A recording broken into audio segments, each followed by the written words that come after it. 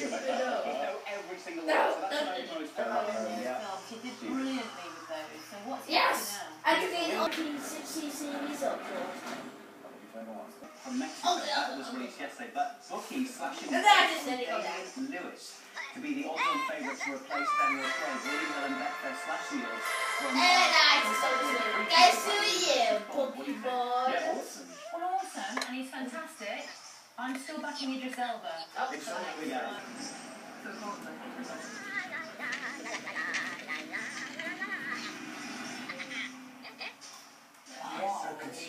I didn't think you could beat the opening of Skyfall, but that looks like it could rival. Sensational. 1500. The children aged between 3 and 15. They're not fit, they're not sexual, there's not overbearing physical appearances. You can tell how distraught they are. So the patient secretary are concerned about children being taken out of the environment here, about schools and not learning, and at the same time, very dangerous sport.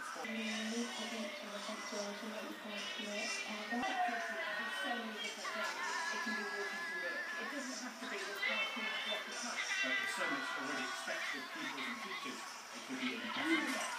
We found to good morning. Bonus footage.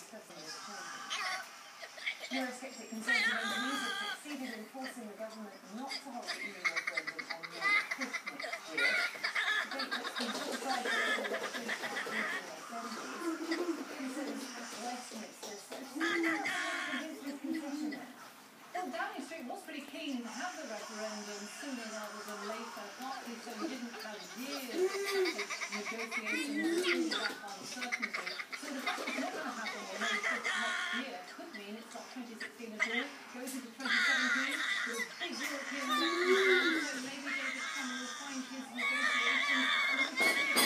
That's one concession. Today, Rebels are going to push for another one on the so-called further period. Let me ask you a question of the Minions movie. What is going to be the new nervous entertainment of the Minions movie going to be like? Leave comments below and don't forget to subscribe. Now the Minions are going to do the dance.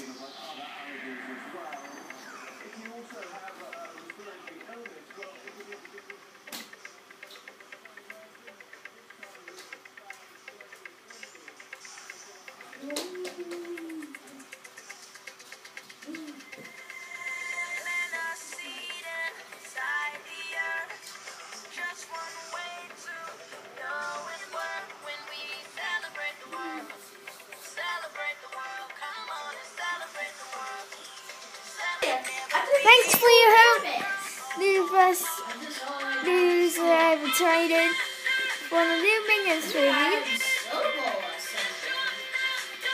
and also for news and entertainment for these logos. Bye.